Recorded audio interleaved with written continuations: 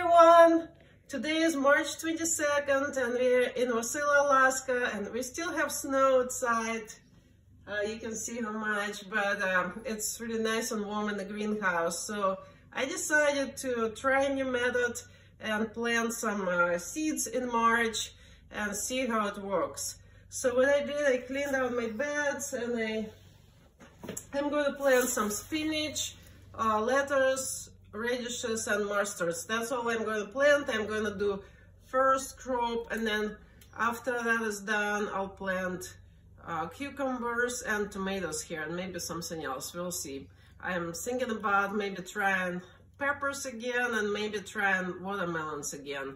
Last year I wasn't too successful, but I want to give it another try. It's too cold here, so stuff like that doesn't grow, but I got excited and I almost got it done with melons and watermelons, but I want to fix my mistakes and do it again. But for right now, I'm just trying to prep my beds, and the soil is still cold, but maybe first couple inches are good. So you can see I made this